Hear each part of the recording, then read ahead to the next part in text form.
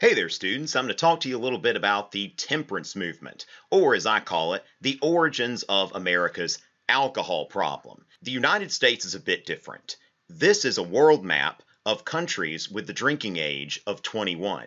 We see here the United States and a few predominantly Muslim countries in Asia. And then if you want to include Alaska, but then again, that's part of the United States, isn't it? There is nowhere else in the Western Hemisphere with a drinking age of 21. And why is that? Why is it that the U.S. has such a peculiar attitude toward alcohol? And when we look at the drinking age around the world, now this may be a little bit off, things change here and there, but as far as what I can compile, we have these countries with drinking ages of 16, several here, mostly in Europe. We see Cyprus and Malta at 17. 18, it's going to take a little while, okay? Because after all, at 18, someone is a legal adult. And a lot of countries here, now we see China, which is, I guess, technically a communist country, an authoritarian country. Saw Guatemala and Egypt, Hong Kong, where, of course, I guess they've got a lot of freedom over there. But, we are not anywhere near done. And we see all of these countries here that in most other countries, North Korea, for example, not the freest country in the world, but in most countries, being an adult is synonymous with being able to buy alcohol. And whoa, we're still not done. So why is it? Those are some Z's. I think we're finally done. But why is it that in the United States that doesn't happen? We've got a few. South Korea and Nicaragua. It looks like you can drink earlier in North Korea than South Korea. That's curious, isn't it? And then finally a few with a drinking age of 20. And then finally there is the United States, along with Indonesia, Kazakhstan, Oman, Pakistan, Palau, and Sri Lanka. Not very many countries have this drinking age. Now, so when we look at this map, why is it that the United States has more in common with these Asiatic countries than with other countries in the Western Hemisphere? And that is because of the temperance movement. The temperance movement, now it's kind of deceiving because temperance means moderation, but really the temperance movement, as it was understood in the antebellum period, meant abstinence from alcohol. So the branding was a bit curious here, but temperance means outright abstinence because alcohol is bad. It causes people to do bad things. People should stay away from it entirely. And so here we see, here lieth a temperance man, a noted temperance man lies here, the green turf o'er his head, no man e'er saw him on his bier till after he was dead. Ha ha ha ha, get it? Now, if you don't get it, it's because you don't have that big of a vocabulary, or maybe this word's archaic. A funeral bier is something that somebody would lie on. So get it? Nobody saw him on his bier till he was dead. Ha ha ha, knee slapper on that one. And so, let's look at some temperance propaganda from the antebellum period. And what we see here is this whole slippery slope argument, the direct road to poverty, wretchedness, and ruin. This is the drunkard's progress. Now, it all started with the morning dram. Okay, the guy, there's a little bit of a problem there, isn't it? The guy needs to take a drink in the morning, I guess, presumably, before he goes to work. So at 8 o'clock in the morning, the little children are like, whoa, what's going on there? And of course, mom's just kind of like side face palming or something like that. Maybe an attempted shelf. I don't know. But this is just the beginning. Okay, you see a guy taking a drink in the morning, bad things are about to happen. Then he goes to the grog shop where he's keeping bad company. He's around profaneness and cursing and swearing, quarreling and fighting, gambling, obscenity, ridicule, and hatred of religion. The gate of hell. That's where he is, but he's not done. Let's see where we're going. We've got the confirmed drunkard. All right, so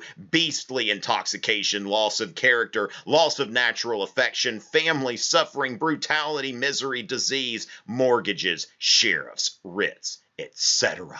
And so what we see here is now the woman is crying. Those kids are way too close to the fire. Somebody supervise your kids. That's the type of supervision that killed Harambe. And then there is the father who has got the fire tongs, and instead of getting his kids out of the way, it's like, I'm too drunk. I can't even figure out who to hit with these fire tongs. That's what alcohol does to you, ladies and gentlemen.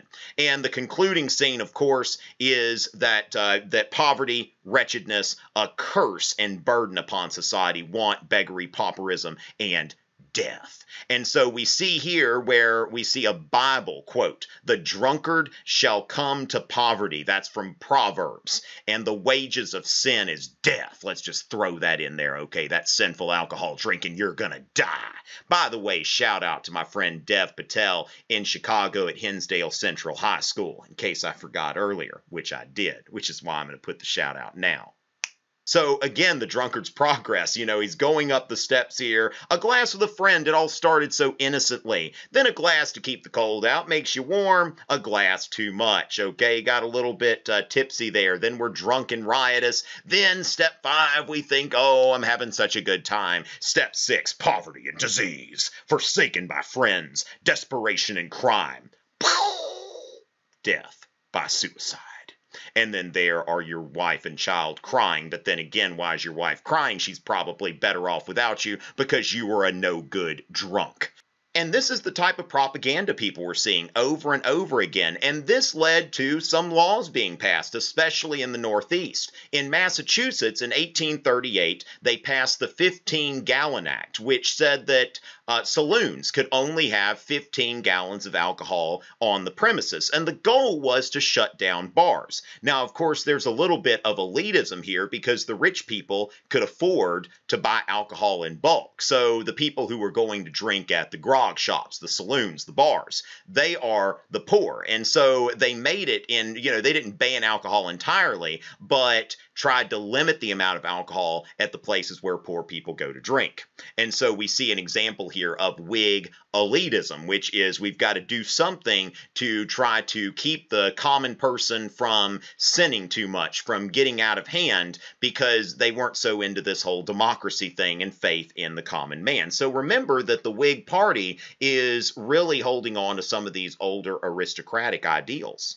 Now, of course, the Whig Party was not afraid to embrace alcohol when it seemed like it sold. In 1840, Tippecanoe and Tyler II, the so-called log cabin and hard cider campaign. Now, during this campaign, the Whigs saw, okay, you know what, we got a war hero, and we're going to say, hey, this guy is, he's got the hard cider, and if that can get us elected to office. Now, remember, if you've taken AP government, or you will, that the point of a political party is to elect candidates to office, and any political party is willing to compromise its so-called principles, which exist in the first place to get elected, if they're going to get candidates elected.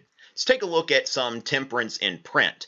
10 Nights in a Barroom was a novel by T.S. Arthur. Now, it all started innocently enough, where a guy just purchased a bar, purchased a saloon, and was like, okay, this is what I'm doing. I'm going to make some money here. It was like a hotel, saloon, all of that kind of stuff. And by the end of it, either his son killed him or he killed his son. I mean, it was really, really nasty, okay? So the lesson here is if you purchase a saloon, then either you're going to kill your son or your son's going to kill you. Maybe I won't spoil the suspense in case you want to read it.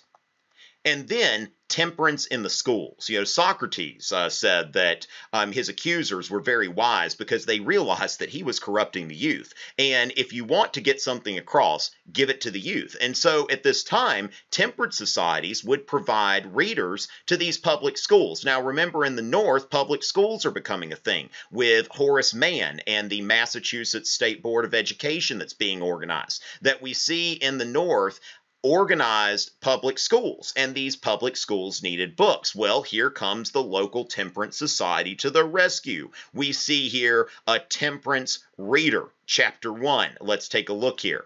Drunkenness is a vice which is remarkably ensnaring and deceitful. Imagine a kid learning to read here. Remarkably ensnaring and deceitful.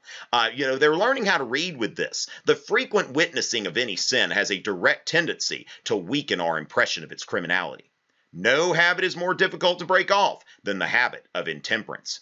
Every intemperate man in the world was, at one period of his life, a moderate drinker. Now, here is the rationale that the temperance lobby was using, in the sense that, there are plenty of people who are moderate drinkers that never turn into drunks. But every drunk was at one point a moderate drinker. So when you see here, it is always better to prevent evils than to cure them. It is much better to never drink any alcohol than to have to recover from being a no-good, filthy drunk.